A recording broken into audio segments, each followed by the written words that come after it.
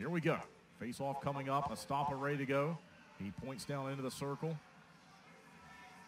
And there they go. They'll chop it just wide of the net, and that should do it. One last try in front. Save made by Scott. That one would have counted. And now Estapa tied up here behind the goal line, and everyone comes together. Well, Farrier's going right after Nick Donato. And now some more action. Wheeler's involved here behind the goal line. Estapa was tackled down to the ice. And the gloves have come off here. Wheeler. Left-handed blows. Now some right-hand blows the other way. Wheeler coming back on it. It's Zach Karpa, Mason Wheeler. They're having a great tilt here. Left-hand blows from Wheeler. He's going to the head now. They're locked up. A couple of Des Moines players out towards center ice. Not happy, and Wheeler finishes the pounding.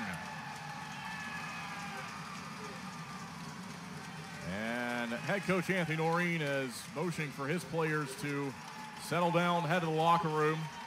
There is blood all over the ice here from Karpa. That's unfortunate to see. You never want to see that, and unfortunately this has turned into a bit of a developing situation. And Tri-City about to head to the locker room. It's a 4-goal lead for the good guys. That's the good news.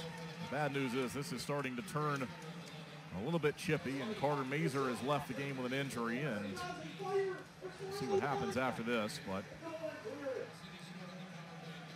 they're announcing the goals from the Storm in the second period. Tri-City's players now, all of them off the ice.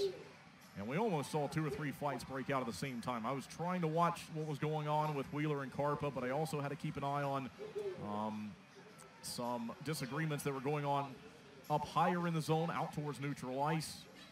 And that almost was multiple players fighting at the same time. Thankfully, it did not turn into that. And we will turn our one and only crowd mic completely down. That's not going to stop the main headset here from picking up some of the verbal action that's going on, but now they're going to have to come out and clean the blood off the ice as well.